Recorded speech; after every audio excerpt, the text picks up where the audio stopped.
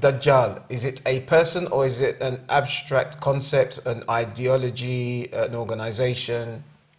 No evidence that Dajjal is an organization or regime or country. Some people claim this, but no evidence. The evidence which we have in Shia books and Sunni books, that Dajjal is an evil person. And we have got in the hadith, also in the narrations, Al-A'war ad-Dajjal, single-eyed Dajjal. So that is what is in the books. We cannot say that Dajjal is something different.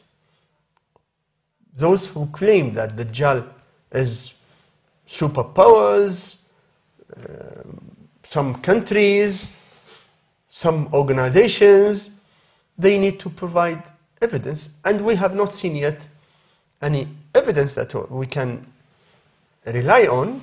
So we read in the books that Dajjal is a person who will try to mislead the people to wrong way.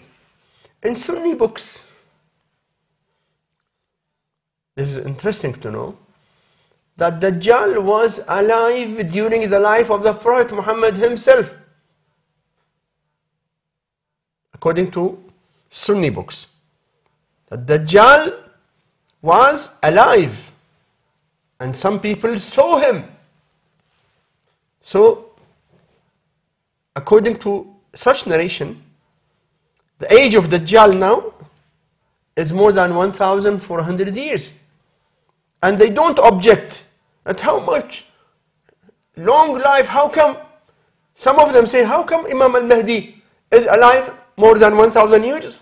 So you people claim that Dajjal is alive for more than 1,400 years. And you object on the life of Imam al-Mahdi, who is the Hujjatullah, the evidence of Allah. And Allah wants to grant him long life. Why you accept Dajjal and his long life till today, and you doubt the long life of Imam al-Mahdi alayhi salam? Alayhi